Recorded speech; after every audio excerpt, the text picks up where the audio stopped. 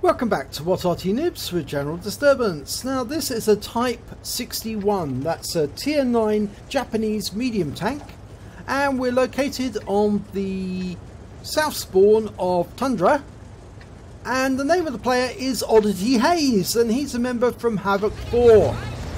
And battle has started. Well, what can I tell you about Type 61? Well, it was the first tank that was actually designed in Japan after the Second World War.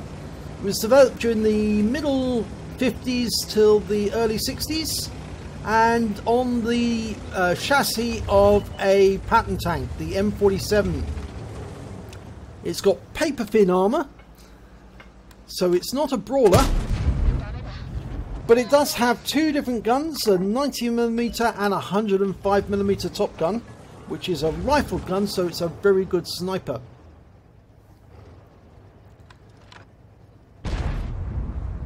He's looking for targets. You can see here he's carrying out the typical actions of a Type 61, sniping from a distance and then pulling away. But in this particular instance, the problem is he was spotted, so he's going to have to pull away and find another firing position, otherwise he would be the one receiving shells, not the enemy. And I think that Primo is just coming down from the hill, or is he on the hill? No, he's on the hill. Okay, Oddityhaze is relocating.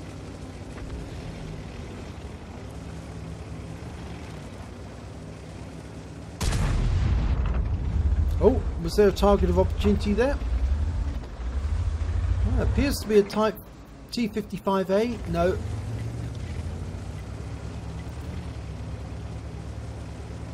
There's a big force going through the Western Channel at the moment, but I don't think that Oddityhaze wants to get mixed up with them. And he's back at the very back of the map with these TDs who are watching the hill. Oh, he was seen. So somebody's up on the hill looking down. And that may have been the Primo.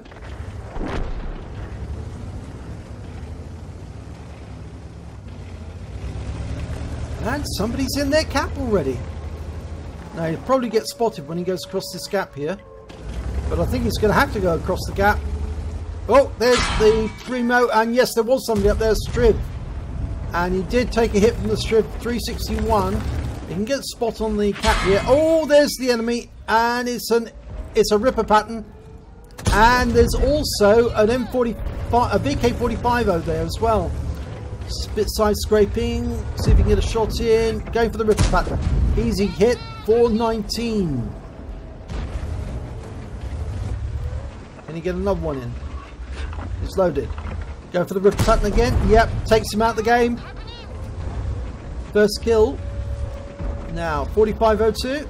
Who's pulling back. Get the side of him. No, he didn't get through. The 4502 has been hit by enemy, by our Arty rather, and he's now out of the game. He was taken out by the Reveille, or as Jingles likes to call him, the Ravioli. But if he goes around this corner, he's going to get hit by that SDRV S1, and he gets a shot right there into the top of the Primo. It's difficult because he's coming over a hill every time, which is causing his gun to pull up as he pulls back and pop down as he goes over. Okay, can he get that Primo again? No, he can get the T54 though. T55A, sorry. Nope, doesn't get a shot in there. And T55's now capping. Can he get around it? Yes, he does. 424, even at an acute angle as well. And he's trying to do the ring of death around that T95, and he's paid for it because he got taken out. It was actually a T28, not a T95, but there's somebody still capping. It is the Primo. He fires in, 405, good hit. And he's now one-shot, that Primo. Can he get a shot into him to finish him off? The Reveille's up there. The SDRV, I think, is busy. There's a IS-6, and he's got side to him. Side on, and the IS-6 gone down. Now, there's a Batchat 12 ton up there. There's the Primo.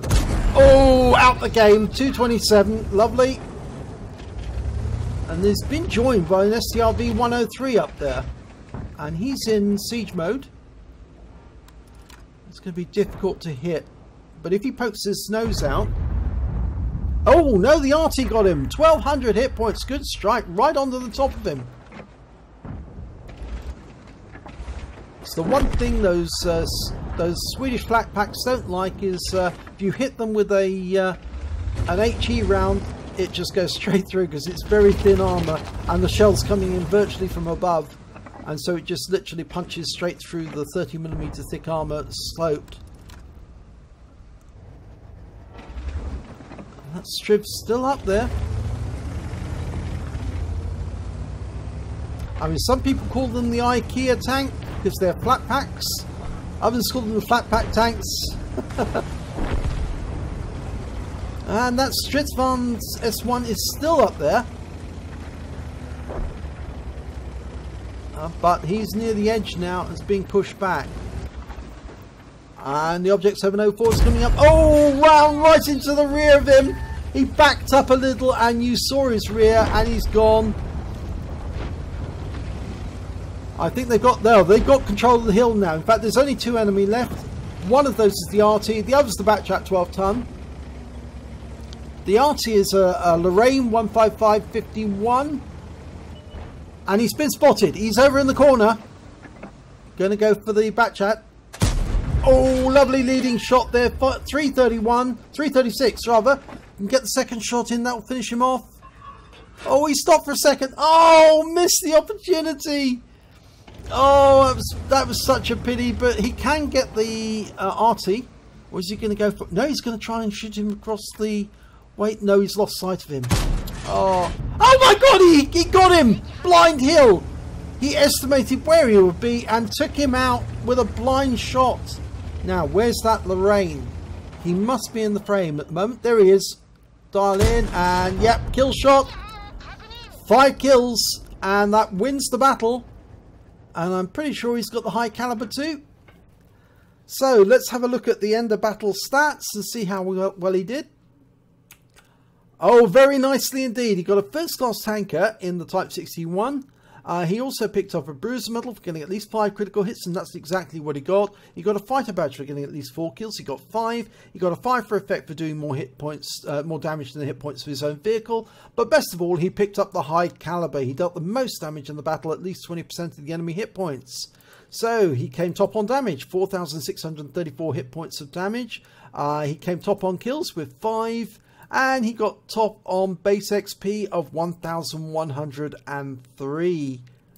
He fired 17 rounds, got 16 direct hits, very good accuracy, 13 penetrations. The problem is that sometimes those hits were hitting the target, but I just couldn't get through the armor.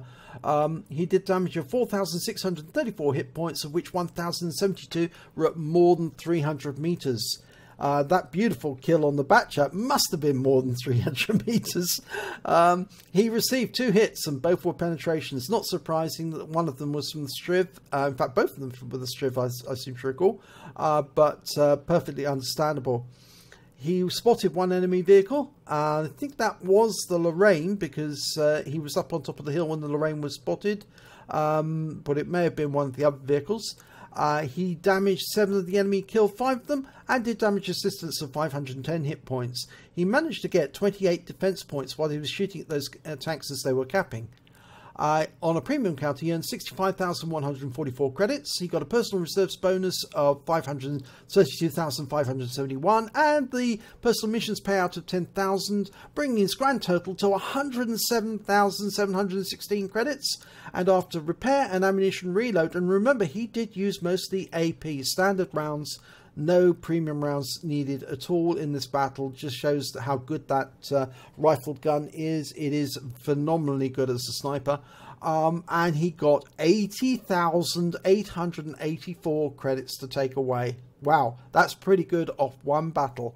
And remember, this is a tier 9 medium with virtually no armor. So, you know, that is a great total to take away.